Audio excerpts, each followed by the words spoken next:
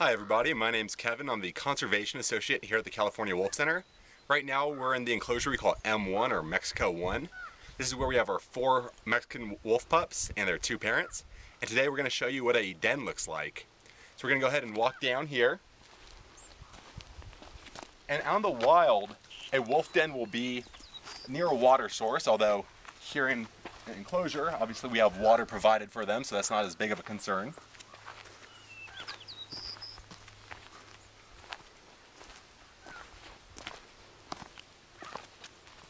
And so these pups were born in late April of this year.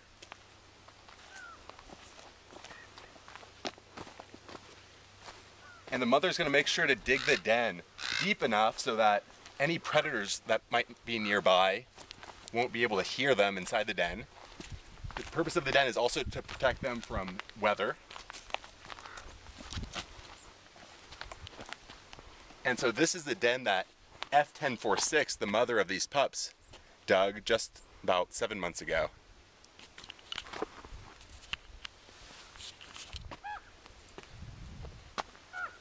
So we're going to go ahead and go inside the den here.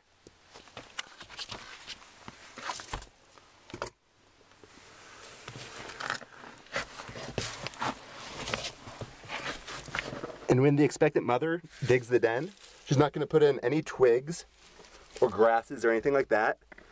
And that's going to reduce the risk of ticks or fleas being inside the den.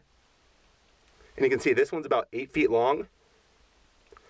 Although actually the mother of our Alaskan wolf pack dug her den 22 feet.